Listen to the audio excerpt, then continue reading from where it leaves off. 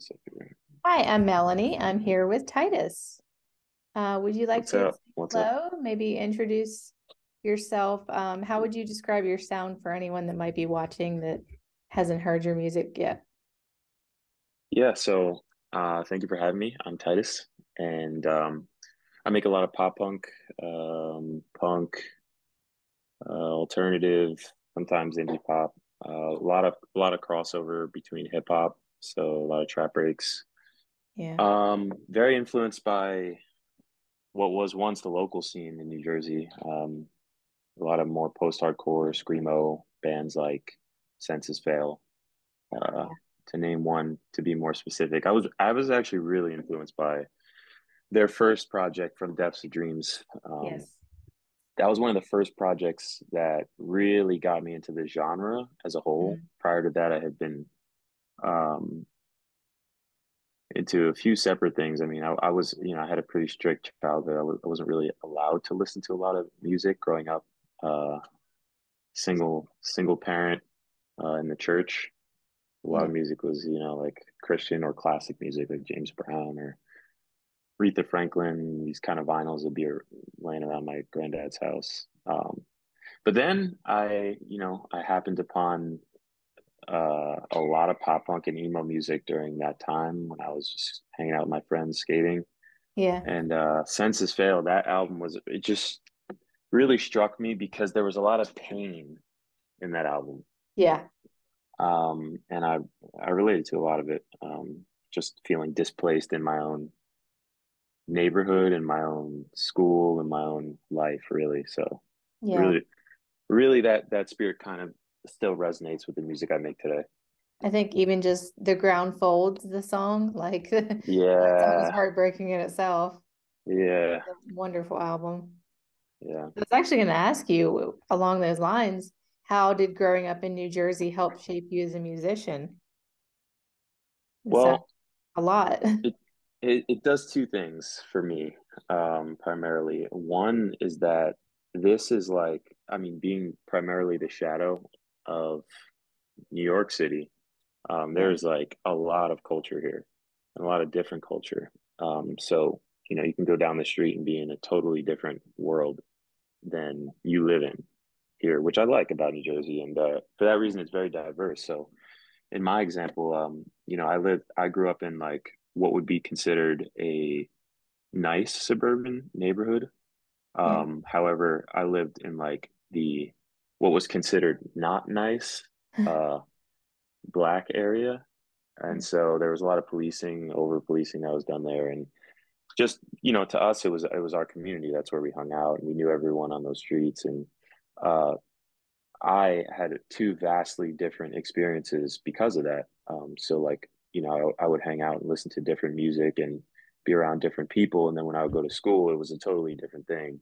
And Mm. so it was like a constant culture clash every day. And I don't know, just it really affected me because although I felt like my friends, a lot of them, like a lot of my friends didn't look like me and they weren't treated like me. So Yeah. I felt like alone a lot of the time, outside of the people that had those same experiences in my neighborhood, some of whom I'm still friends with today. And two, big, big scene here at that time. I mean, you can go to New York City, we would catch the train or the bus and, Yeah. either to skate spots in the city or to shows. Mhm. And, we only had so many venues in Jersey, some of which are closed now, but sorry, it's my AirPod. Can you hear me? Oh yeah, I can. Yeah. Yeah. So we would catch a lot of shows in New York and in Brooklyn. And yeah, it's just the proximity made that accessible. Yeah. You mentioned feeling alone. Is that kind of how something that made you want to make music to kind of So create? initially, it's a good question because my relationship to my own music has changed. Yeah. So initially, I listened to music as an escape, in a way. When I didn't realize it was providing that for me, a lot of my escape was just not being home. Like, so I would Mm. spend a lot of time at this friend's house, sleeping over that this week, or hanging out, like, shoot, just doing nothing all day at like this abandoned place that we like used to hang out at, or this spot by like, this river or whatever. And I would listen to songs that emulated how I felt inside. Yeah. And then initially making music for me was just a way to it was just something I enjoyed. It was a way for me to bring like to manufacture this happiness that I was really searching for. Yeah. And then as I got older, it really became more of a necessary medicine, more of an Yeah. outlet, and more of a means of therapy when I didn't realize I was using it for that purpose for so long. And so Yeah. I would say things that I was afraid and terrified really to talk to people about on songs. And then once I would hear them back and release them to like strangers basically, and also people who know you and would never know these things about you, it's Yeah. there's a bit of that stress and that trauma that's kind of eased. Yeah. Um, so you've actually collaborated with some pretty incredible artists. One of which is how I found your music. I heard Gorgeous Disaster way back, and Yeah. I've never gotten it out of my head. It's still something that pops up on my playlist pretty often. Um, Nice. is there anyone that you would really love to collaborate with one day? Yeah, there's a short list I have Yeah. of a lot of legacy artists. First and foremost, before I go into that, I gotta say that record specifically was really fun to make. Yeah. Um, it starts out with like this more calm, somber energy, and then it's ignited literally by the hook. Mhm. And Kellen just couldn't ask for a better like human being really to do Yeah. that song with, because I enjoy working with artists, but it's 10 times better when they're great people when no one's watching, Yeah. which is not always the case. And in Mm. this case it was he was really supportive and really excited about the whole thing. And for me that was like a fan moment and a bucket list moment, because Yeah. I watched Kellen and Sleeping with Sirens at Warped Tour for like was like 2 weeks in a row performing every day while I did that when I was much younger. And that was like a full circle moment for me. Like, okay, Yeah. now we're working together. So that was Yeah. really cool. That goes without saying, there's still a lot of bands from that time that I really, really want to collaborate with. Buddy from Census Fail obviously is at the Yes. top of that list. And I'm going to make that happen somewhere or another because, Yeah. we share that New Jersey connection as well. Uh, Silverstein, definitely a big influence Yes. for me. Of the newer, I'm going to put air quotes here, newer artists, definitely Kenny Hoopla, Hmm. very, very cool artist, who I've really grown to like as a writer, equally as a performer. Yeah. He's really talented. I had a chance to meet him on a few occasions. Him and Nothing Nowhere is cool. Yeah. I know he's on the East Coast as well. Hmm.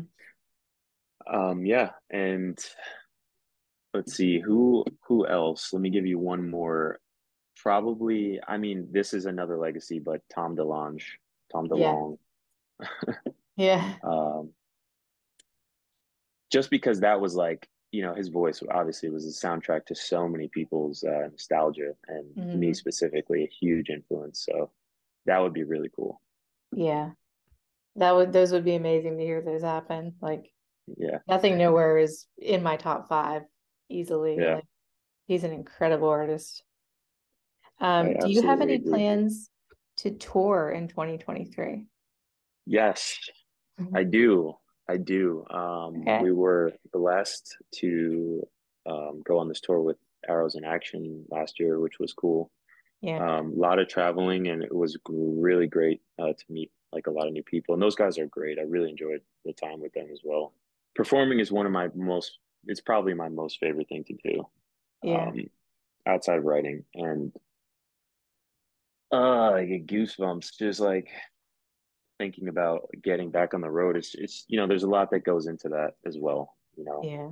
I want to make sure that I have more of this project I'm working on complete. And this year, definitely have to do the East Coast. So we're looking at Yeah. um, North summertime, Carolina. hopefully. North Carolina for sure. I've been getting that one Yeah. for a while. Cleveland, obviously, New York, New Jersey, Pennsylvania. DC is another big one, Yeah. and Chicago. I really want to get there.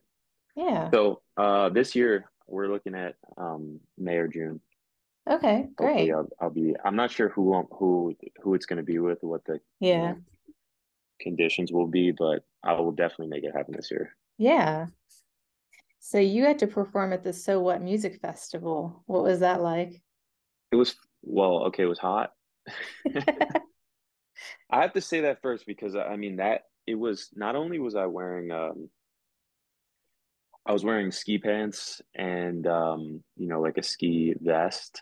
Yeah. It's just that's just the drip lately. But it was like incredibly hot that day.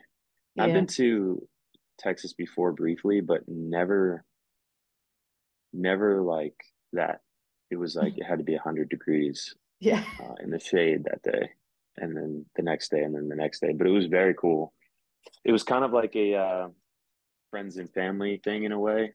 Hmm. I saw a lot of artists who I had known of and known about, and um, you know, acquaintances, and just Yeah. I just kept bumping into people, and the atmosphere was really great. So I was really blessed to be on, a part of that festival, and that was also my first festival performance, playing any of these songs. So Yeah. super grateful, and definitely would do it again. Yeah. Hopefully Many next more to time come, even hopefully. better. Yeah. Do you have a motto or good advice that you live by? Yeah, both actually. Yeah. One thing that's not necessarily like a motto, but just something that I always say is that things always balance. The universe always has a way Yeah. of keeping balance. Yeah. So I try to, that's more of a rule that I live by is everything in moderation. So Hmm. everything will always have equal parts bad as equal parts good. Every time I Hmm. feel super sad and, I'm going through stuff, I remember that there are equal parts where I feel the opposite. And I have to remember in those moments that it is equal. Yeah. It's even though the bad times can feel a lot louder and longer. Hmm. Um, I like that. yeah. And the other one is, oh my God, I was just saying this the other day. Um, it's tough because I have this whole song tattooed on my arm that's not actually released, and it's more of a poem than it is a quote, but probably would be a lyric from Heaven, Yeah. the song Heaven. Um, I piece myself back together again just to tear it all apart. Somebody stop me. Yeah. I like Because that. it's like it's a reminder that you're constantly working on yourself and trying to be better, and it's very easy to fall back on Hmm. those things. So Okay. So anything other than music that you're passionate about? yes, skating, Yeah. very much so. I used to actually, before I would skateboard, sorry, after I learned how to skateboard, all of my friends in high school just decided that we were gonna rollerblade. Because Yeah. at the time, skateboarding was like having a massive push in mainstream media, and you had like Superstar, you had Tony Hawk Pro Skater come out, and like all these things that like really pushed skateboarding to like a real, sport level. Hmm. And we were just counterculture, so naturally we just chose the thing that was less popular, and was rollerblading. I'm not even sure if that was a reason or if we had a reason, but so I started doing that. We were then all inline skaters, and that is something that I spent a lot of time doing as a kid, and since most of my music is purely channeling the nostalgia I had during that time, Yeah. I feel like skating came back to me for the same reason.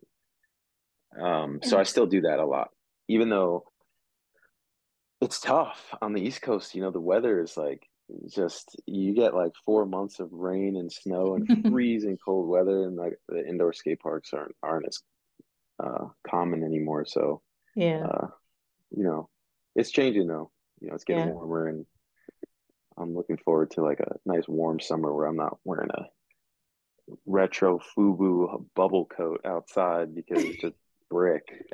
Like I need to I need to wear this and skate around. Yeah. So definitely that. I do a lot of gaming from time to time. What do you play? Play a lot. I play a lot of PlayStation. It depends. Call of Duty. Sometimes Red Dead Redemption. We play a lot of I have a VR headset, and so sometimes I'll play like zombie games in there. Yeah. Um, Horizon. Yeah. Sometimes FIFA. I've been getting a lot more into soccer in the Mm. last couple of years. I don't know how that happened, to be honest. I actually think the game got me into soccer more. It's crazy how that happens. Yeah. Do you watch it as well, or you just like the Yeah, game? yeah, that's Yeah. what I mean. Yeah. I just would play FIFA mainly because my brother would play. He's like so competitive as a person, but Yeah. in gaming specifically, and it got me into FIFA, and then I started playing it all the time. And then I started watching soccer games, and then yeah, now I'm like a bona fide like European soccer fan. I don't know. Wow. Yeah. So when you were growing up, what did you want to be when you grew up? Initially, I wanted to be a photographer. Yeah. Um, Crazy. We were just talking, my girlfriend and I were just talking about how retro cameras are coming back. Yeah. You see people with point and shoots now, and first it was Polaroids, but now people are getting like these, the original point and shoot cameras, digital cameras. Yeah.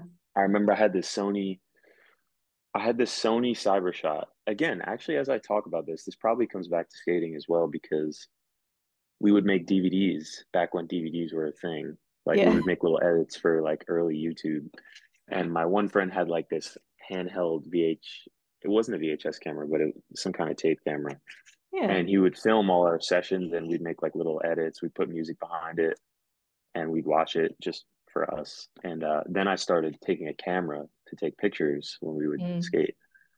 And I then started taking pictures of other things like nature and things that were fascinating, look at stuff real close. And I had a Sony Cybershot, silver camera. I love that thing to death. I literally used that until it broke. Yeah. And I was thinking about buying one on eBay this week, actually, You just should. out of pure nostalgia. But yeah, so at the time I was like, oh, maybe I'll become a photographer. I took this class in high school where we like printed out our photos, blew them up, and I was like, wow, I feel like a real Yeah. adult with like a No, you career. should. It's an amazing, like that's what I do on the side is concert Okay. photography. It's an Oh, okay. incredible So that's outlet. yeah. I It's so really fun. really um. I still trying to I try to channel that in different ways. I Yeah. suppose. Working with directors on videos Yeah. and shooting my own skate edits and stuff. Small things, but I still enjoy Yeah. it very much. Still an artist, you're still creating. Hell yeah, Yeah. definitely. All right. And my last question for you is, do you have any closing messages for your fans? Um, there's definitely a new project that is being worked on. Awesome. It's almost done. I'm trying to collaborate on this one Yeah. to get some of my hopefully bucket list people on there. Yeah. And it's already got a name, which I will announce soon Okay. when it's a little more complete. And hopefully, we'll be doing a tour in Yeah. the next 2 months or 3 months, or we'll be announcing one soon for this year. And yeah, I love you all, and don't be afraid to talk to me or to somebody if you need to talk, as they know I'm All always right. here. Awesome. And hopefully Buddy will see this. Yeah, He'll say, yeah, I've got to buddy, be what's on up? that. What's up? I'll I'll drive to you. It's probably Yeah. about 20 minutes from wherever. That's kind of how it is over here. Yeah. All right. You take care. Hopefully I'll see you on Uh, tour. All right, this was great. Yeah. Yeah. Talk to you Bye. later. Thanks. Bye.